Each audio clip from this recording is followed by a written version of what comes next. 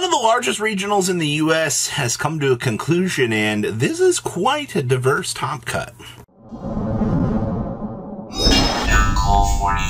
Make sure you guys smash the crap out of that subscribe button so you guys don't miss out on more Oz content. Typically, Philadelphia regionals are among some of the biggest in the US out here. Putting them as one of the more interesting results that you typically want to look at out here when you're gathering up data for these events, just to kind of be curious of how the community is handling, the current game. And, this format is interesting to me. There's a lot of stuff going on here. Now, obviously, standard 2 Yubel decks in the top cut, which is very interesting because, Yubel's supposed to be the best deck in the room. But right behind it is Fire King Snake Eye. Yes, we've gone back to the Blast from the Past build out here, where players are pulling back up Old Reliable, and they're having, a good, consistent result with this, which is not that surprising. But we also had Tenpai out here, and much like a lot of the story that we saw out of the weekend, Tenpai was the winner of this regional. You only need one to squeak on into Top Cut, have the player know what they're doing, and they decimate the competition. Like, that has been a very consistent thing across the board, and that is not going to stop anytime soon. Now, some interesting things here. We did have a Memento duelist step into the arena out here. I am happy to see Memento actually doing things. This build definitely had some interesting little tech choices in it, so we'll talk about that in a second here. We also had White Runic coming out here and doing things, so with the White Forest cards helping you out. The little Zap Shrimper plays. You've heard a lot about this deck, and it's time to see, it getting its spotlight. It's been the more interesting list, that's for sure. And then we also have a Labyrinth duelist coming out here and kind of smashing the metagame. Unfortunately, I don't have the Labyrinth list to showcase, but I would imagine that it would be something heavy trap oriented in terms of, what it's able to do. Let's pass on over deck list. Starting things off here, we have our amazing, strongest in the world Tenpai Dragon list, only playing the one Fodra. I'm going to say this because I say this in a lot of these, but man, I want the second Fodra. I like to be bad. Oh, this is cute. Okay, so we're playing a Gamma and a Delta in here with a Driver. This is actually kind of enlightening out here. The fact that you have this mini Psy-Frame package that your deck is able to take advantage of, at least if your opponent does answer your Tenpai monster or something, you can activate the free Sing and Kaiman and do the thing. Yeah, I would say that this is probably for when your opponent tries to Asher Sing and Kaiman, you get to put an extra 3,500 damage on the field and just roll with it, which is kind of actually really good. We are playing Malcharmies in the main. Yeah, why wouldn't you want to be playing these little guys, right? Until we get Fool Wars, this card is just actually kind of the nuts.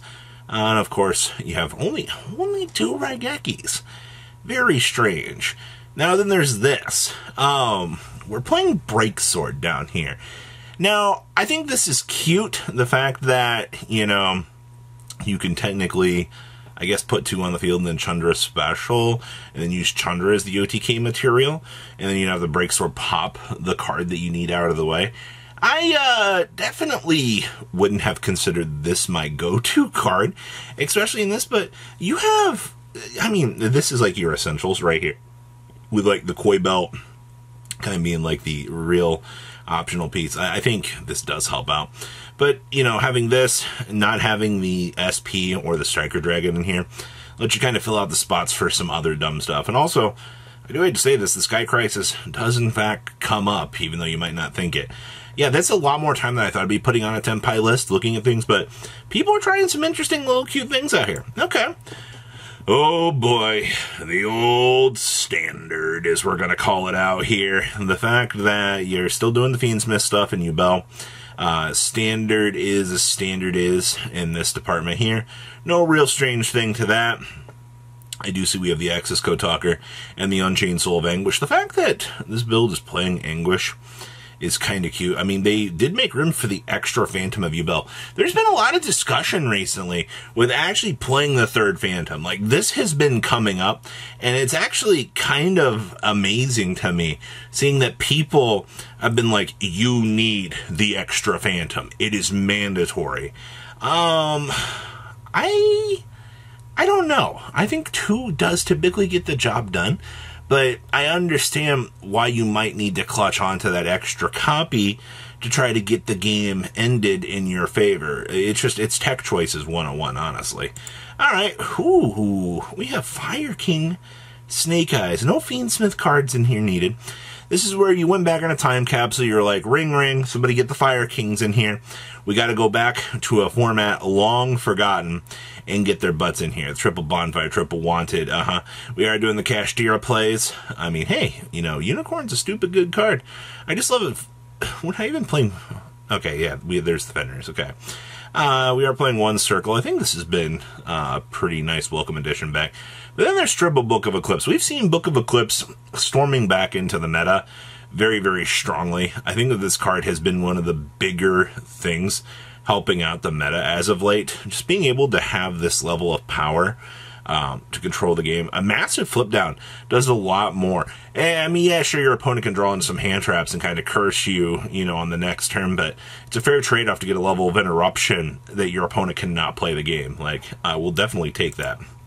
Ooh, Memento. You know, we don't have the Goblin Biker support just yet. We get that in Rage of the Abyss, where you get to have the cage. The cage speeds up the entire process for what this deck is able to do. It's hilariously broken to what level of consistency you're going to get here. But then, I see we're playing Unchained cards in here. This was also not on my initial bingo sheet out here of ideas. You know, having the Shavaro with the Abominable Unchained in here, just so you can interact with the Yama, the Soul of Rage, and the Anguish for those key, you know, link up or climb plays.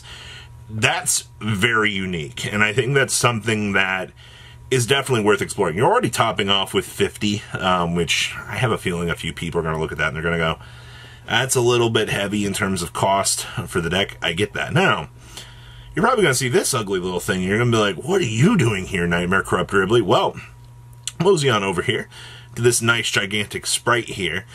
It would appear that we are doing some gigantic sprite plays. Just a fresh link to in the Gattu makes this so you can Nightmare Corrupt Ridley lock your opponent.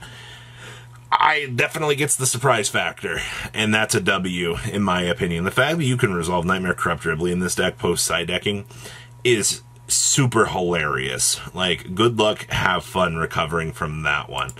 Ooh, we have our White Forest Runic deck. RIP to the other name, as set is just the best one, it appears right now, and I don't really blame them for having that mentality, because this is your monster lineup. This is all you need to dedicate to. 2 Rusia, triple Silva. This does everything that you need it to. Now, you're going to see there are some very interesting draw power in this. We are playing 1 checking game for the filtering, 2 Foolish Rail Goods. You're also doing the Metal Foes Fusion. What is this, Sky Striker? That, you know, we're playing things like this to drop cards. It's good. Don't get me wrong. And then, of course, you're also dedicating slots to the Upstart Goblins to turbo through and get that extra little draw power. I'm kind of impressed with this build. I like the fact that we literally called up Sky Striker and we started borrowing their ratios. Of course, we're also main decking the Evenlies. This is something that pretty much every Runic build has been doing as of late. You know, you need cards to go second. Evenly's there to plow through. I mean, the only real negate you got to worry about is Varudus. And if your opponent is going to Varudus you, well, you have the Freezing Curses to kind of negate that. So, all of your problems are kind of taken care of here. I also see we're maximizing on Hugin. I swear most of these builds we're only trying to play 2, but I think having the extra copy here is definitely a good thing. Stupid Zapper Shrimp. You're such a good card. And then we also have more Yubel for you. I'm happy to still see that Yubel is doing well, but man, oh man, to look at this deck and to, you know, go, oh man, it is the best deck in the room. It is good. It definitely feels like it. It's got the regional data now, but it is definitely the most tolerable of the big mean decks sitting in the room. Thank you, Area Leader, for allowing this deck to have its contribution on the top of the meta chain. Also, side decking the crossouts. It's also hilarious to me to watch crossouts fall out of the main deck. Like, hand traps are good, but they don't feel as strong as they once were. Well, that's everything for today. What do you guys think? Please leave a comment down below to what you guys think, and I'll see your beautiful faces back here later today, guys. Peace. Patrons! Thank you.